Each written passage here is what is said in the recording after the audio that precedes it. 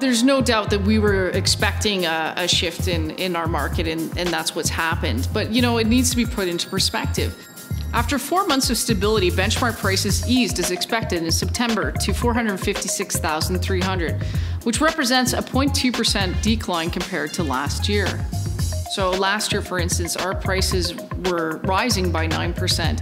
And now what we've seen since the beginning of the year is actually decreasing about 1%. So really, in the bigger picture, that's not a huge price correction.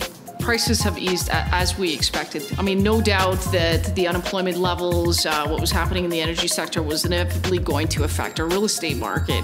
The apartment benchmark price totaled $290,600 in September, a 1.19% decline over last month and 2.71% below last year, which in some respects is great for a buyer who's looking for choices.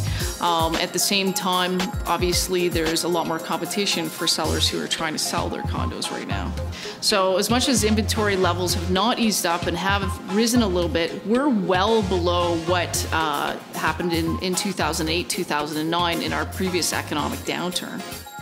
There's not only what's available on the resale market, but there is also what's coming on as far as brand new. But also too, there's some other important considerations as a buyer. You know, what is the financial health of the building that you're thinking about investing in? How is that building being maintained? All those things are important considerations when you're looking at purchasing an apartment style condo.